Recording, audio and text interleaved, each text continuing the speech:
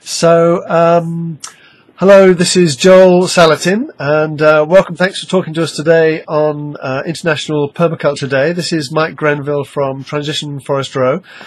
And Joel, you're a farmer, and I saw a video of you saying that you were you described yourself as a caretaker of creation. And I've seen you in a number of films, including the very famous Food Inc., which was shown all over the place. And an article I read about you in Time magazine just a few months ago was very evocative. It just evoked the spirit of America, I think, which is "this land is your land," and saying that you wanted to lead America back to the farm. So what got you interested in farming, Joel, and what's your connection to permaculture? Well, I've been interested in farming ever since I can remember. I'm second generation here on our farm. My dad and mom were farmers. My grandfather always aspired to be a farmer. He had a large garden, but from my earliest childhood memories, I had laying chickens as a project throughout my teen years. Sold eggs, had a garden, and sold it on the curb market, which is the precursor to today's farmers markets.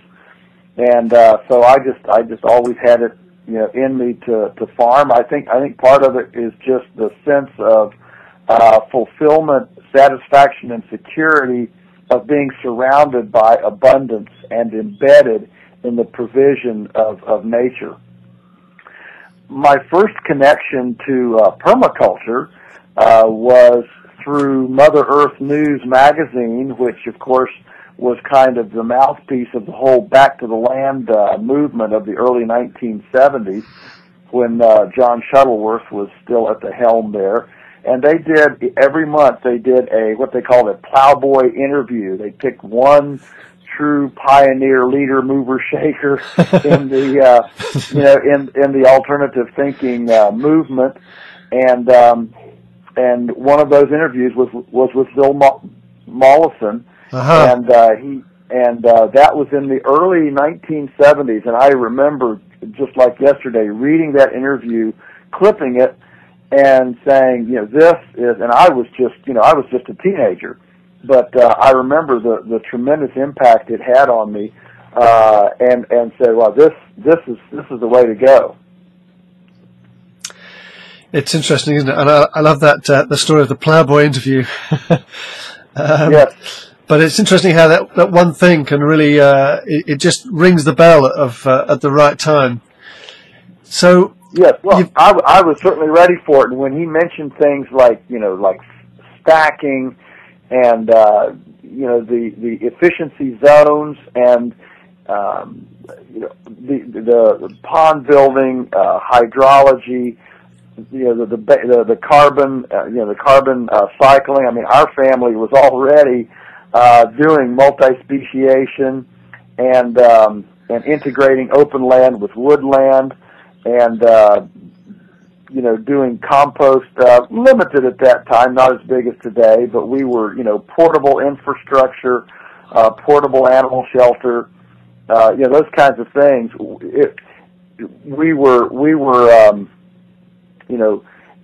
It was not totally new for us. I mean, the overall basic concepts, because my dad was quite a visionary and out of the box, but it certainly helped to, kind of articulate. Sometimes intuitively we know things are right, but it takes somebody like that, a Dave Holmgren or a Bill Mollison, to codify it and articulate it in a place where we can actually then take it to the marketplace of ideas. Uh-huh. and really communicate it.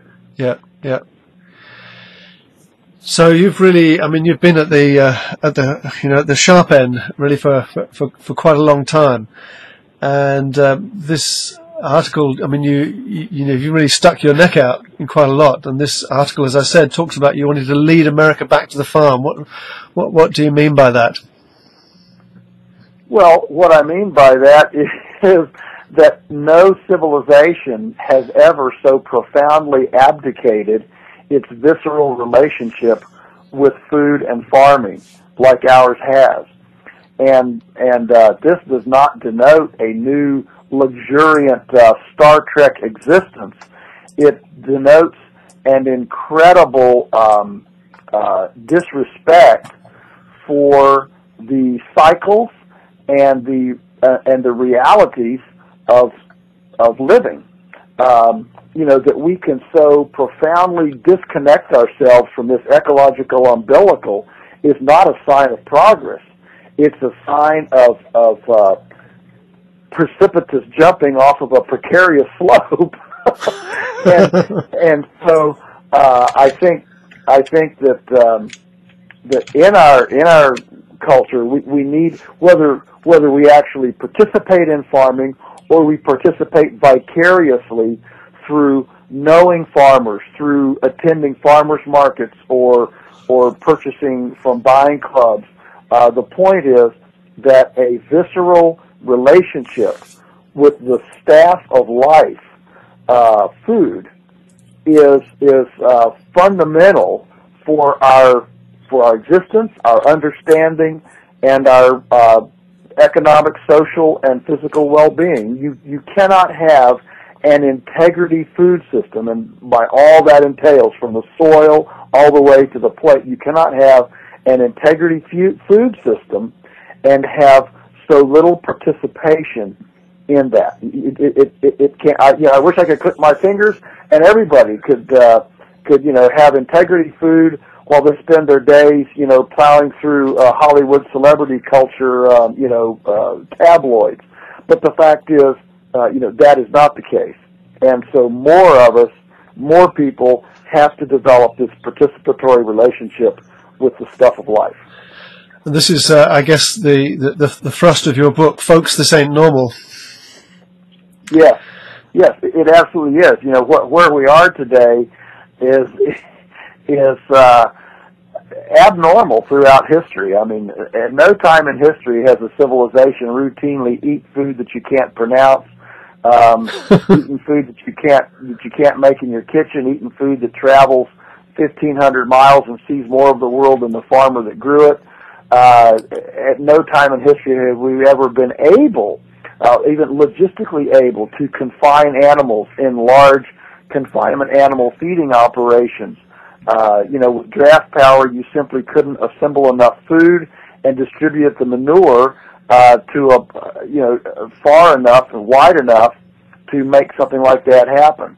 Not to mention, pharmaceuticals that keep the animals healthy. So, at no time have we been able so profoundly to eliminate the carbon cycle in building soil. Before now, it always required a perennial rotation between annuals in order to build the soil between the extractive time of tillage and annuals. Today, with chemical agriculture, we just use soil as an inert substance that we just put a chemical IV in and grow plants. And these are just such profound historical abnormalities that we're starting to see those chickens come home to roost in.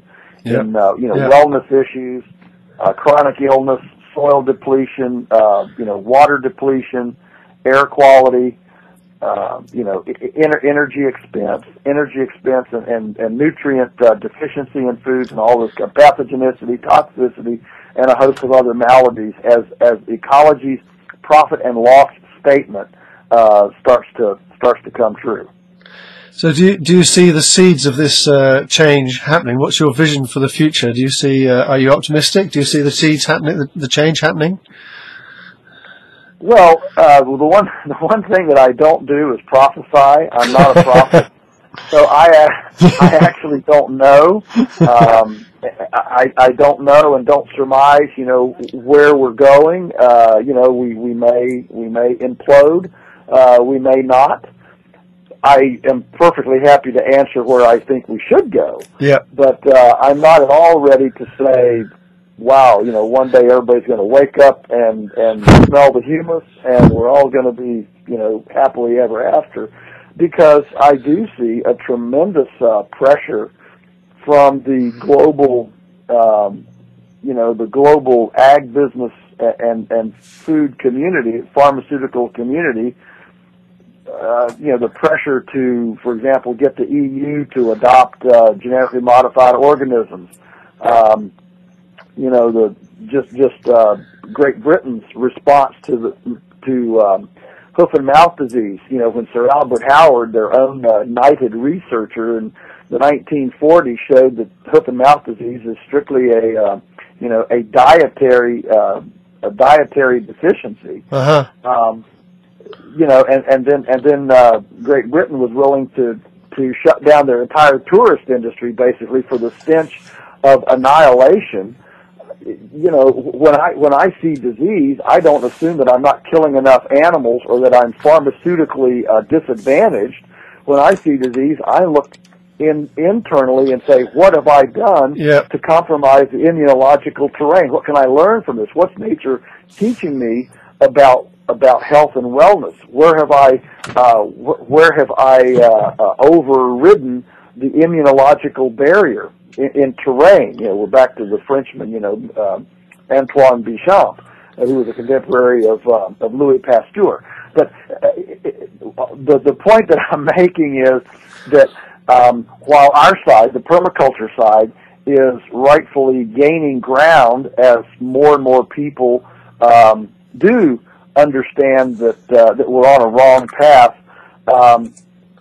while we've gained momentum in recent years, there is still plenty of momentum for Monsanto, Avantis, and Syngenta, and plenty of people who don't share our biological view of food and farming, and instead see it all as a mechanical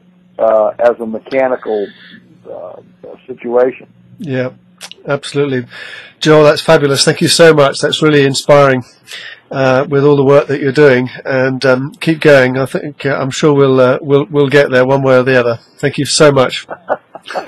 Yes, thank you so much for the call, Mike. Thank you, Joel. Bye. Take care. Bye.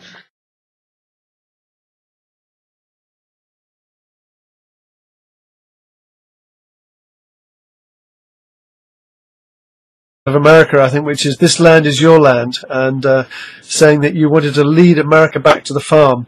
So what got you interested in farming, Joel, and what's your connection to permaculture? Well, I've been interested in farming ever since I can remember. I'm second generation here on our farm.